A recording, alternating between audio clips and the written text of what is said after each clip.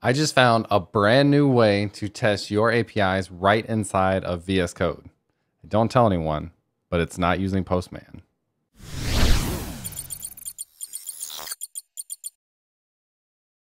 What's up, everyone? My name is James Q. Quick, and I do weekly videos on web development related topics. And one of the topics that I do a lot of is focusing on productivity, especially inside of VS Code.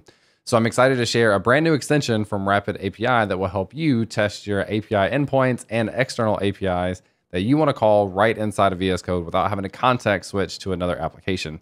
There's like 4 or 5 really unique features in here that I want to show you, so stick around for that. Now, I did a video similar to this about 2 years ago where I used a different extension inside of VS Code to replace Postman, but I think this one by RapidAPI is even better. So let's get inside of VS Code so we can check it out and see what it looks like. All right, so I am inside of VS Code and I have a really basic Express server running. So if you're not familiar with Node and Express, that's okay. But we have one endpoint, which is /content, and it's gonna return a little bit of data. So what this data is this is kind of information that would be posted inside of my Discord server. If you go to learnbuildteach.com and go to /content, this is the list of content that people from my server have created. So we're just kind of simulating an endpoint that would return that information. And if we open this endpoint, you can see it returns this data with an array of 2 different objects that have link, title, image URL, and description. So that's the sample data that we're going to look at and we're going to use. And so now we'll go ahead and actually install the extension. So we'll open up the extensions tab. We'll search for RapidAPI, and then we'll select that extension. We'll go ahead and click install, and then we should be good to go. All right, so with that extension installed, you'll see it gives you a little icon over here on the left, and we can start to expand this and now actually test out our API endpoints. So I mentioned that we're gonna make a request to localhost 3000 /content, and let's go ahead and do that. So inside of request section, we can add our new request and we can update this URL to be exactly what we just said, http://localhost 3000 /content. Now you can give this a name, so we can call this get content. You can give it a description, which has the ability to have kind of formatted text in it with bold, italics, code snippets, links, that kind of stuff, which is really, really cool. Cool that they added this functionality in terms of the description. So we can go ahead and send this request, and we should just see our data come back as you'd expect. So that works really well.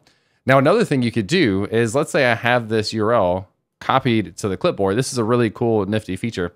If I have that URL copied to the clipboard, I can open up the command palette, do Command-Shift-P, and call create new request from clipboard, which will do exactly what it says. So it pasted in what I had copied to my clipboard, that URL, and then created the request, and now we can send it. We get the same results. So if you have a URL already copied to your clipboard, you can go ahead and just have it generate the request for you, which is really neat. Now, another thing I think is really cool is that this is also going to respect the theming of the colors that you have in your theme. So one of my favorite ones is, let's go to set or just search for theme. One of my favorite ones is Shades of Purple from Ahmad Aways, who is part of the RapidAPI team. And if you see here, we updated the theme and now it's getting reflected inside of the extension as well. So they've got those colors really matching and cohesive with the rest of the editor. So we can also change this to like the basic dark theme if we want to. So dark VS Code, and that's going to pull in those colors and everything's going to look good. And we can just stick on Shades of Purple for the rest of this video. Now, a couple of additional things I want to show you that are really cool is you can, let's say we have an endpoint that we got from somewhere else and we haven't tested it yet in code, and we want to actually write the code to make that request. Well, this extension can do that for you, which is really neat. So inside of this request snippet, they have a dropdown for different languages that you may make these requests with. So I'll choose JavaScript, and then I often like to use the built-in fetch API.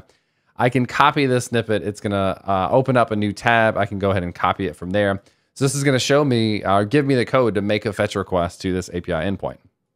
Now, another thing we can do is change this to be Axios, for example. I'm actually gonna work on a video of comparing Axios and fetch soon. But here's an example using Axios. Those are 2 of the most popular ways to make HTTP requests with JavaScript, and you've got code snippets built in right there, which is really neat.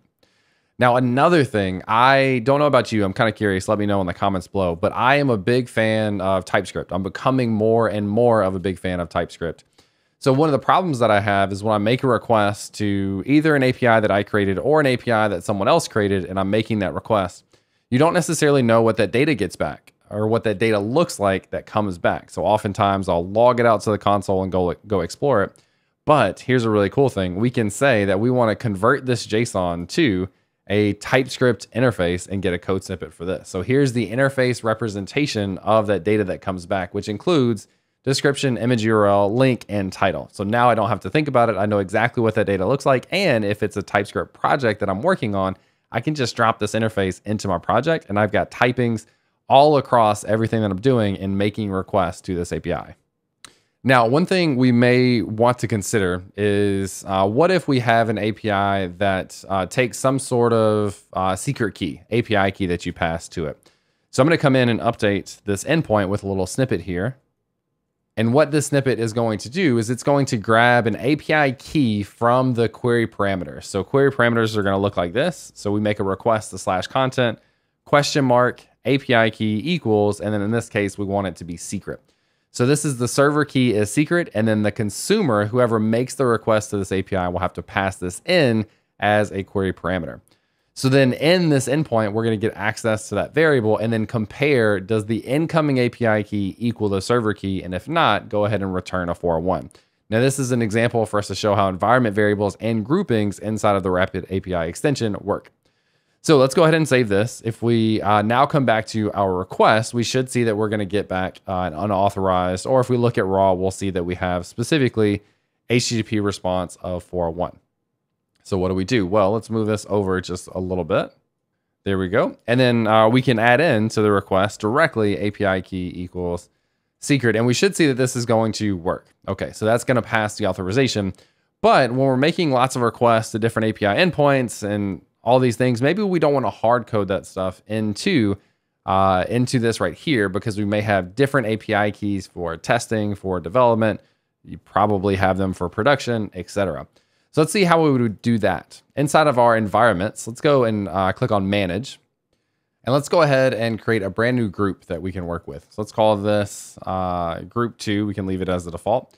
And then we'll rename this environment to Development. And then we'll also create one for testing, for example. So let's add another environment for testing. Rename that one. And then inside of our development, let's go ahead and add a variable of secret with a value of secret as well. All right, so now let's come back to our request. And now that we have that environment variable set, we can come into these, into the URL and start to type in brackets, come down to select environment variable. And then if we click on this, we can see we have the secret option, and it gives you a little preview of what that value is.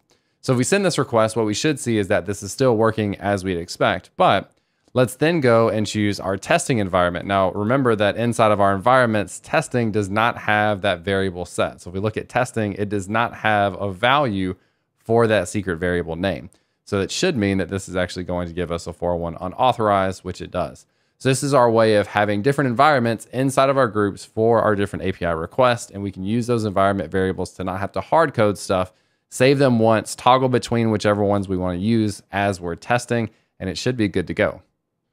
All right, now one other thing I want to share with you is as you're doing a lot of work, you may want to be able to save some of this stuff. And one thing you can do is go ahead and sign in with your RapidAPI account. So this is in the top right of the extension bar up here. And this is going to take us over to sign in. I'm actually already signed into the studio. So that will have automatically signed me in because I'm already logged into the studio. But if you see inside of the studio, there are two different projects here. There's an onboarding one where they give you a bunch of stuff for free. And what we can do is we can actually leverage that inside of our local environment here, or our testing environment. So if we click on the button next to the sign in, sign out button, there's a creator open project. This shows me the different projects that I have from the studio. And I can choose the onboarding project, and notice this already has a ton of different requests that are grouped in these different groupings that help keep it all in a logical manner. And then I can click on one of these, make the request, see the results, etc., just like I would inside of the dashboard. So all in all, this extension is really, really nice for being able to conveniently organize your requests, make your requests, have environment variables, have theming with colors and stuff that match really well. They've got some really nice little features like creating requests from a URL that's in your clipboard, to copying or generating JavaScript snippets for calling the API and your TypeScript types. There's lots of little neat features in here that make this extension really, really nice. So I think you should give it a shot and let me know what you think in the comments below. Also, if you'd like to see a video on this channel where we build an API, publish it to RapidAPI, and then charge for it where you can make money as a developer for your own API, let me know in the comments below. We'll probably follow up with a video on that as well. Anyways, I hope you enjoyed the video and I'll catch you next time.